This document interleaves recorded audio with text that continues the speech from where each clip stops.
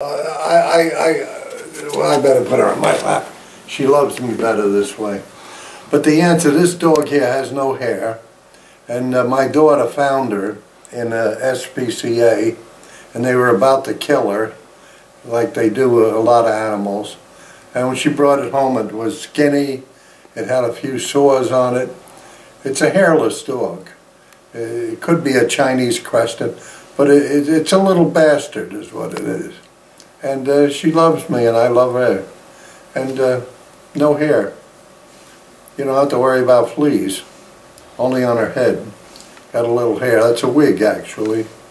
Most people don't understand that.